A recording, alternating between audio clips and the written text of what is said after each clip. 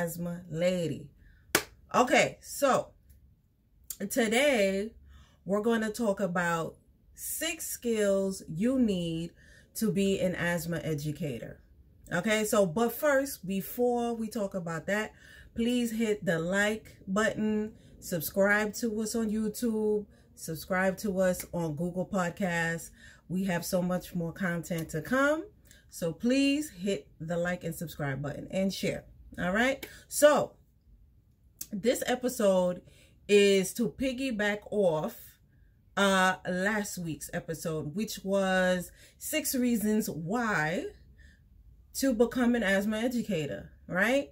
So based off that episode of hearing the asthma lady talk about her experiences and her passion and, you know, how rewarding this career has been, you decide, I want to be an asthma educator.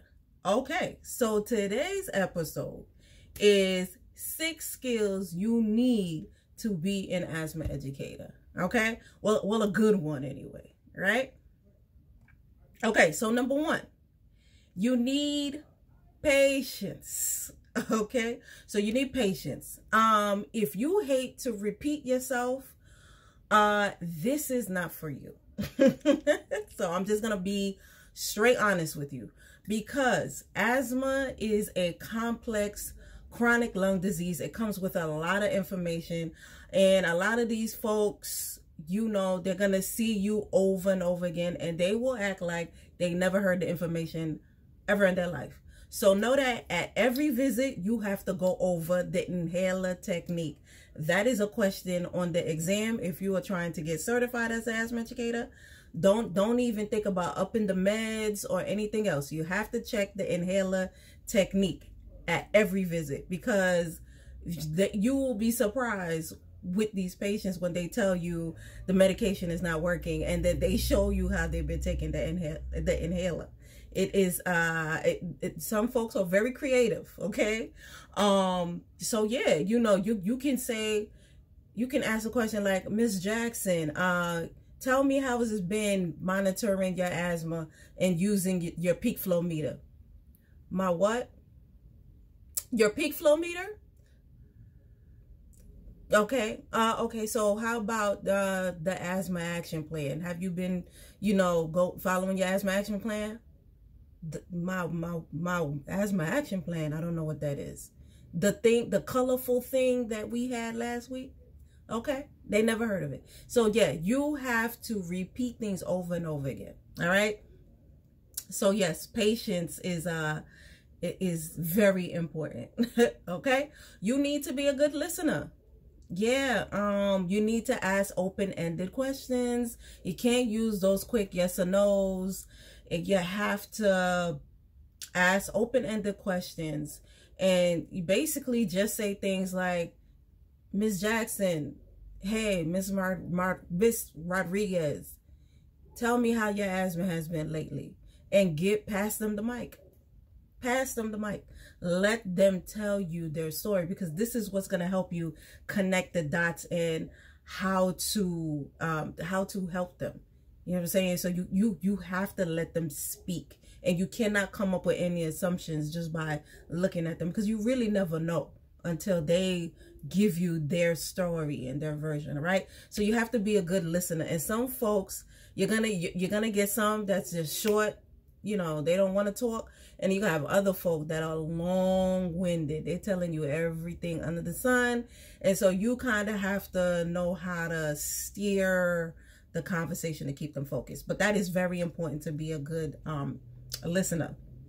Number 3, now you need to have an attitude of turning lemon into lemonade. All right, when it comes to being an asthma educator, and I say that because depending on the institution or where you're working or who you're providing the service for, you may have some resources today to give to your patients, and tomorrow you may not have it anymore. You understand? So you have to be able to work with what you have at that present moment, and just keep trying to find resources to give to your patients, because that's what you're trying to help them peel back the layers of social economical issues that they're facing. So you need to be able to produce lemonade with the lemons that you're given sometimes. And I know this. So I serve some good lemonade, okay, because I have faced some things in the past where I've had funding and where I didn't have funding and still expected to provide the service, right? Okay, so yes, that's number 3. Number 4, you need to be empathetic. All right, so this is really important. You have to understand, you got to meet people where they are in life. Okay, so you can't just be, and of course, as you know, healthcare professionals or whatever, we know this, but there is a tone that as an educator you do not want to have. You don't want to have that judgmental tone. It's like so you still smoking, Miss Jackson? It's like, come on.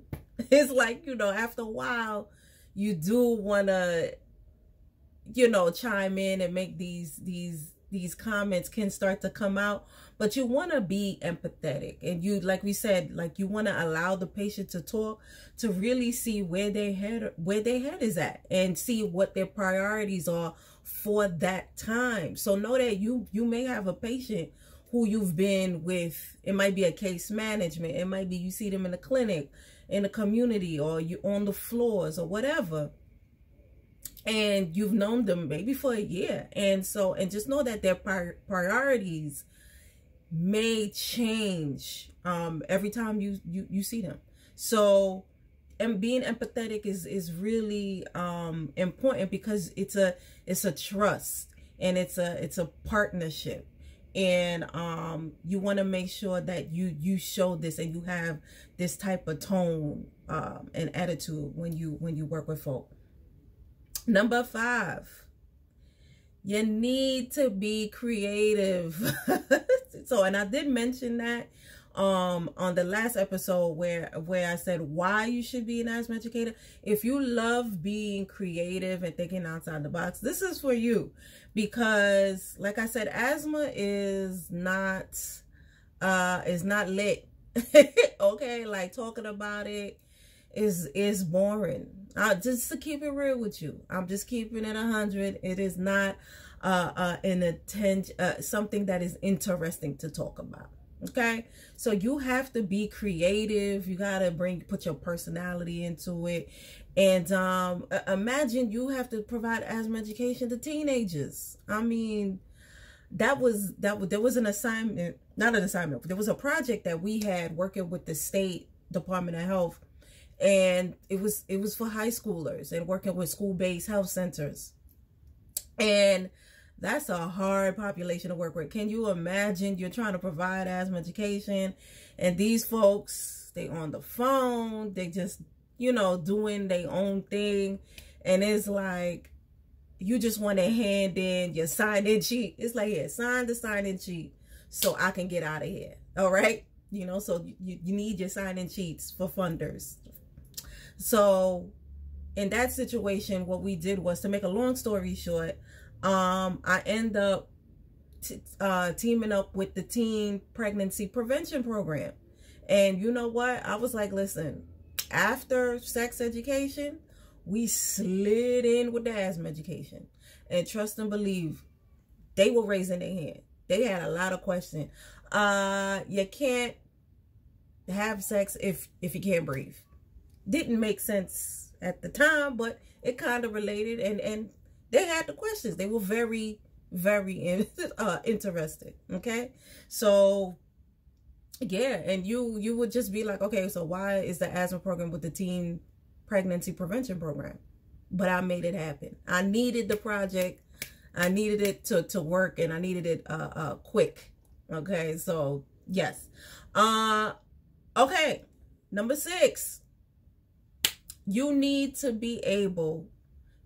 know how to coach someone to be the best version of themselves. Yeah, so if you're good at once again, you know, listening and just being supportive. And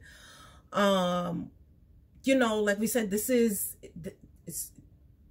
with asthma, a lot of these patients have so much going on, and there's so much layers of barriers for them to get to become controlled when it comes to their asthma.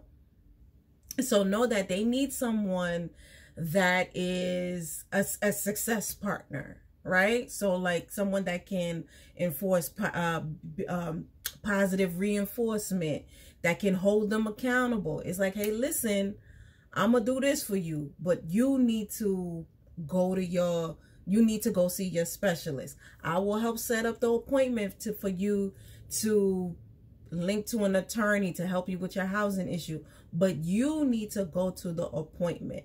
Let's put an alarm on your calendar. You understand? So you need to be able, and when they do something, no matter how small it is, you are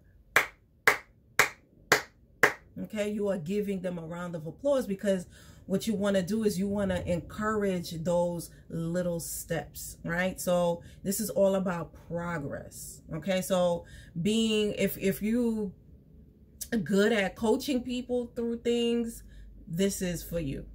All right, so those are the 6. Did I give you 6?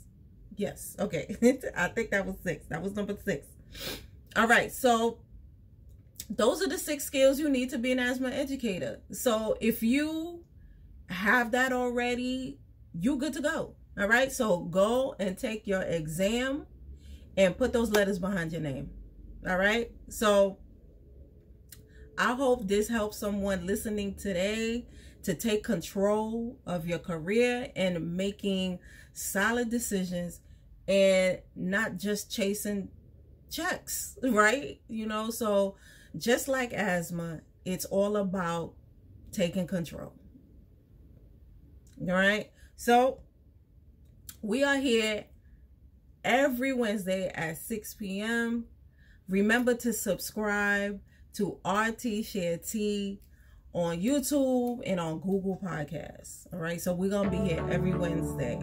All right, and remember to invest in yourself and to only compete with yesterday's version of you.